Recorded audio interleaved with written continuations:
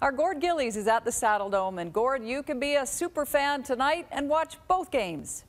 Well, it's a double-header, Linda. Tickets are $15. You get to see the Hitmen play the Tigers. That's a great rivalry. If Calgary wins tonight, they go to the third round. And I think there are a few Hitmen fans here today. Oh, yeah.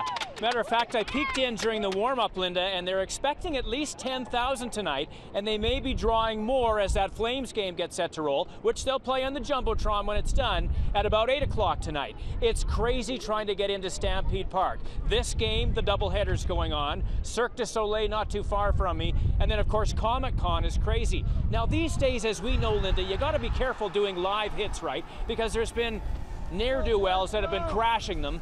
And so I just want to say, if you're thinking of crashing any more of the global hits, this is our new summer student. His name is Jim Ork, and he's got something for you if you want to try it. Linda, I'm in good hands. Talk to you later. I think you are. That seems like a good plan. Thanks so much, Gord.